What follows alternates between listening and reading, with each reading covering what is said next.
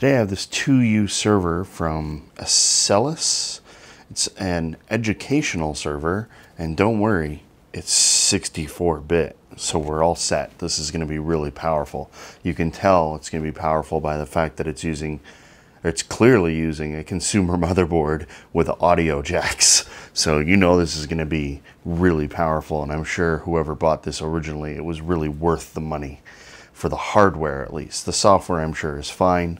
From what I can tell, it's basically like a system used for like grading and issuing tests.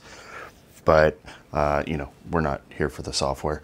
This thing has clearly a consumer motherboard in it. Like I said, it's got like a nice little red power button.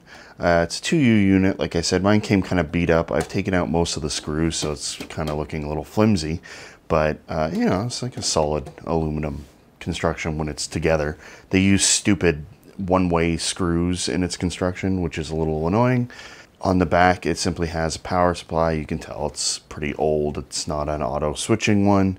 You know, filming these things, I've noticed that one studio light just ain't cutting it. It's way too dark on this side. So I did order a couple more lights, and I ordered some nice batteries and whatnot to power said lights, so I should be able to light these things more efficiently, but I need to get this video shot. So this motherboard is very colorful. I am pretty glad I skipped this era of PC building when it was like the early 2000s and all the boards were rainbow colored. It looks like something you'd 3D print. This motherboard's made by Jetway. It's a PA78VM.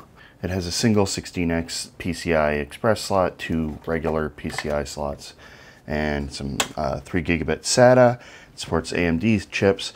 I was doing research on this board. I found a different version that had a DVI port. This particular one has HDMI, so I figured it might be a slightly newer model. It said that it had an AMD Sempron CPU, and I thought, oh, well, AMD is pretty rare in the server market. It uses standard DDR2 800. It's a PC2 6400 standard.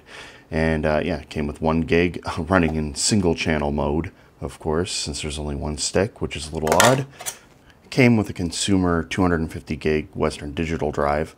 As far as I can tell, it's got a GUI of some type based on the files, but we'll see if it actually starts up. It's an older power supply. You can tell that it's pretty old by the fact that it's 90% Molex connectors. The with noise killer thing means that this is Sparkle Power. I'm pretty sure they're the only ones who use that. But it may be ugly, but Sparkle Power does make really high quality power supplies. Although I wouldn't necessarily want to use this one. It's pretty old. This particular unit uses a single core AMD Athlon 64. It's the 1640 LE, or LE 1640. It's a 2.4 gigahertz, but like I said, it's only a single core, so it's pretty dated by today's standards. And it is actually 64-bit, so they weren't lying, but it's not exactly powerful.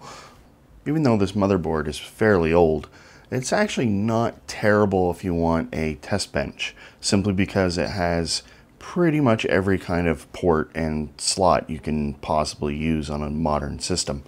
We've got parallel ATA, serial ATA, PCI Express, standard PCI, COM ports, all that good stuff. It still has an HDMI port, so you can just hook it up to a monitor, and you know, it'll work. And you can always swap out the CPU. I think it does support dual core chips, especially if you had to do a whole bunch of hard drive wiping using D-band.